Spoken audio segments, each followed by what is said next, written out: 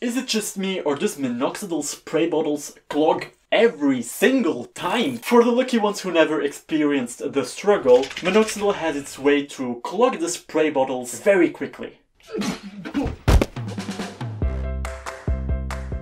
I discovered a simple trick that prevents 90% of the clogging of the minoxidil spray bottle. And yes, there is also a plan B, what you can do if you have a clogged spray bottle right now. But first, how do we prevent those spray bottles get clogged? The trick of preventing the spray bottle to clog is simply keeping your minoxidil in a plastic airtight zip bag, preferably a zip bag from the same size so there isn't too much air inside with the spray bottle. If you use minoxidil from Alopexy, like me, the 4-on-6-inch zip bags are perfect. Because why was the nozzle clogging in the first place? Well, it seems like air and minoxidil aren't a good fit. Perhaps everyone already knew this trick because it's kinda obvious, but I'm using minoxidil for years now and I never thought about putting it into a zip bag. Oh, and I almost forgot, you can rinse the nozzle quickly with warm water after using it to remove any remaining minoxidil on the outside. However, if you are too lazy to rinse the spray bottle, you can only put it in the plastic zip bag because I never rinse the spray bottle. Just saying.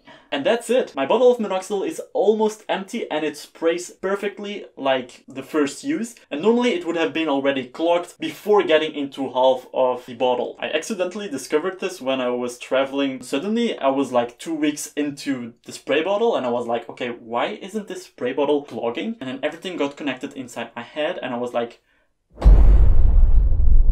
Plan B. If you're thinking, okay, that's a cool trick, but my spray bottle is clogged right now, what do I do? You can try to unclog by scratching the nozzle under warm water as mentioned previously. You can also mix half a cup warm water with half a cup of vinegar, put the spray nozzle in the mixture and then use a pin to poke a hole in any blockage in the nozzle.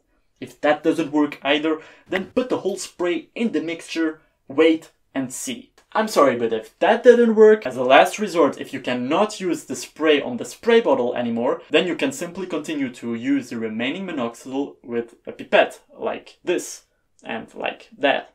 They're quite cheap, you can find them on Amazon, I will put the link somewhere in the description. And once your old bottle is empty and you buy a new one, then you can simply immediately apply the tricks that you just learned with the zip bag and rinsing the nozzle, and I guarantee that it will most likely never get clogged again. Do you want to know 10 natural ways to prevent your hair from falling out without using medicine like minoxidil or finasteride? Well then click over here. Thank you for watching guys and see you in the next video. Bye. And once your old spray bottle is empty, holy shit, that was against my balls.